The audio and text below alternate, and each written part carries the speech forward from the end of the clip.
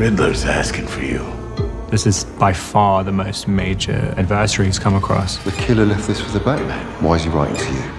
I've been trying to reach you. You're part of this too. Bruce. The Riddler seems to know secrets about Batman that even Bruce didn't know. How am I part of this? Oh, you're really not as smart as I thought you were. Dear God. It's Gotham in a way that I haven't seen before. Gordon reaches out to Batman, I think, out of a level of desperation. Unbelievable breaking news. Gotham mayor was murdered last night. We have a villain in the Riddler who's all about clues.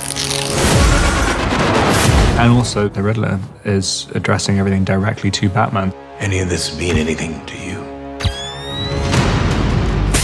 You're pretty good at that.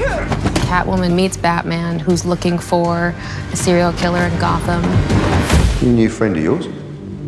I'm not so sure. They're both people who fight for what they believe in. They aren't afraid to die for what they believe in.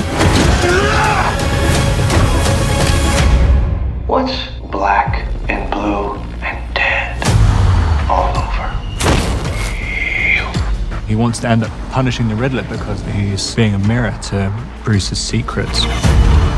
Riddler's latest. It's all about the Waynes. All these years, you lied to me, Alfred. I'm just here to unmask the truth about this cesspool we call a city. Maybe this is all coming to an end. Hey, Vincent!